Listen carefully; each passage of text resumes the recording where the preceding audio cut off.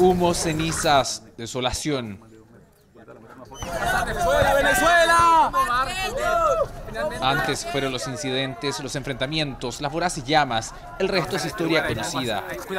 Aquí se quemó la ilusión, las esperanzas.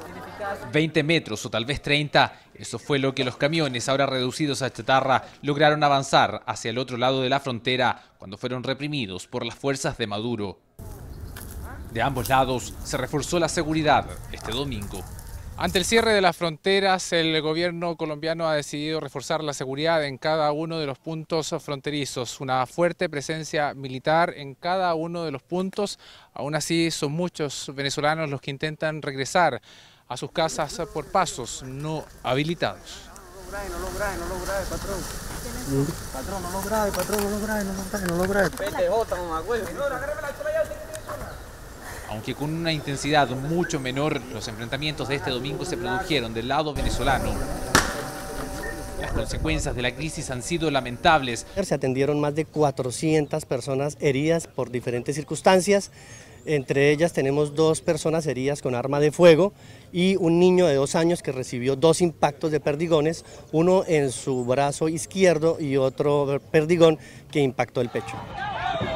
Esta es literalmente una carrera por la vida y la meta es llegar a este lado de la frontera para estar a salvo. En unos casos es la convicción, en otros la desesperación. Más de 100 militares y policías se han despojado de sus uniformes y han huido del ejército y la policía bolivariana de Maduro. ¡Pase, pase, pase! Un contingente importante resguardaba la seguridad por la mañana. 200 hombres, todos fuertemente armados, impiden el tránsito desde ambos lados por razones de seguridad. El presidente de Colombia visitó los puntos fronterizos. Esto es un acto de barbarie, a todas luces es violatorio del derecho internacional. Yo creo que la comunidad internacional ayer vio con muchísima más precisión lo que vienen sufriendo los venezolanos hace muchísimos años.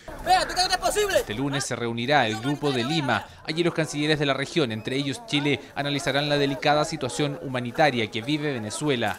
Entre democracia y dictadura, Chile opta y apoya la alternativa democrática. Este lunes habrá anuncios. Juan Guaidó se reunirá con el vicepresidente de Estados Unidos, Mike Pence, en Bogotá, en un contexto en que la comunidad internacional está pendiente de la evolución de la fuerte crisis política y social de Venezuela, negada por Nicolás Maduro. A distintos países condenaron el régimen y el bloqueo de la ayuda internacional humanitaria que nunca llegó a destino. En Cúcuta, Francisco Moreno y Jean-Pierre Salinas, enviados especiales, 24 horas.